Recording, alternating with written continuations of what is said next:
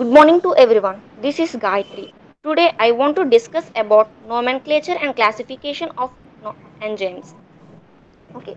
First we have to know about the enzymes. Enzymes enable the in human body to digest Slow. nomenclature and classification of enzymes. Enzymes enable in the human body to digest and absorb nutrients in our body.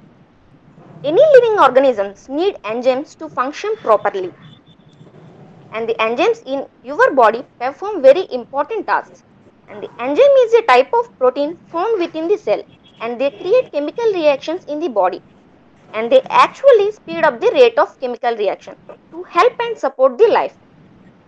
And the enzymes perform many tasks like building muscle, destroying toxins, and we don't need to adopt enzymes from nature, and they produce naturally in our body. And the second one is nomenclature. Nomenclature means nothing but naming of enzymes. International Union of Biochemistry and Molecular Biology adopts rules in 1992 for the systematic and classification and digestion of enzymes, and this based on the reaction specificity. And the enzymes classified into six major groups, which are oxireductases, transferases, hydrolyses, and lyases, isomerases, and ligases.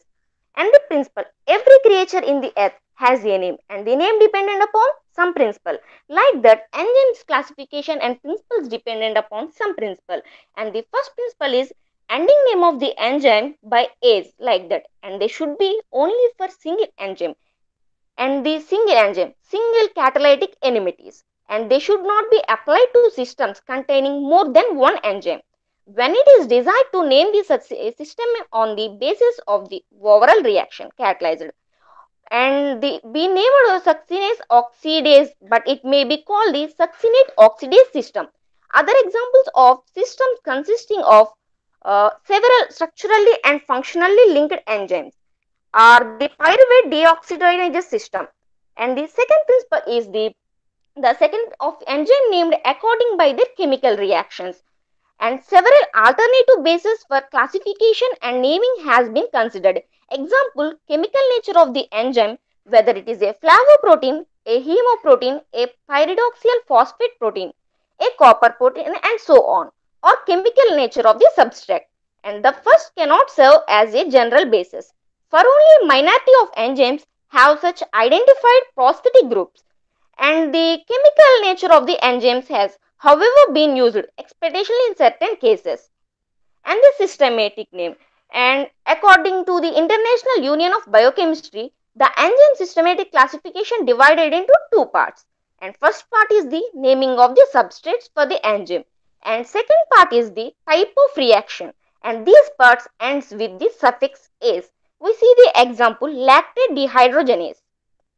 EC number, nothing but enzyme commission number, is a numerical classification for the numbering of the enzymes.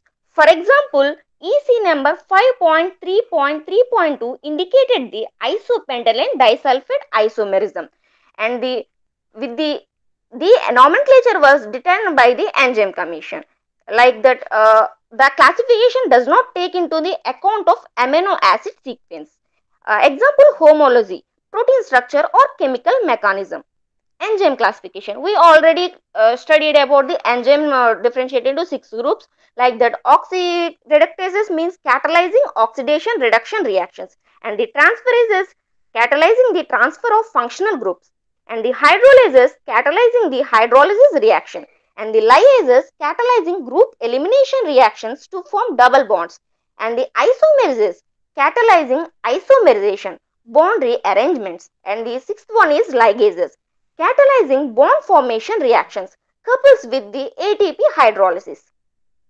Enzyme nomenclature and classification. We already studied about the nomenclature and classification. Enzymes are commonly named by adding a suffix ase to root the name of the substrate. And that examples, lipase catalyzes the hydrolysis of a lipid, triglyceride into fatty acids and glycerol, and the sucrase catalyzes the hydrolysis of sucrase into glucose and fructose. A few enzymes discovered before this naming system was devised are known by common names. Examples are pepsin, trypsin, and chymotrypsin, which catalyzes the hydrolysis of proteins. Okay, thanks to everyone.